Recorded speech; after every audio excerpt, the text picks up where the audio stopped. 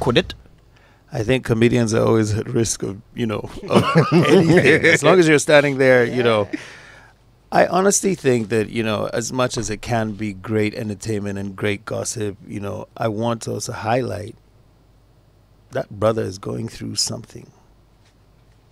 And I would say, instead of gossip and so on, maybe pray for Will Smith when you think about him, because that brother is going through something. What makes a man premeditatedly get up from his chair and walk how many feet and do what he did? And I'm not saying that it wasn't warranted in one way or the other, but there's a place and a time for everything.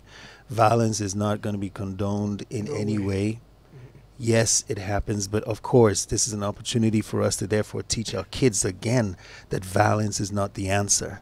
There are many ways that he could have dealt with the situation. And I honestly think no matter what it is, whether it's the honor of your woman, whatever it is, this may affect his career, and if you're with a woman that truly cares about you, that's probably who should have held you down when you got up.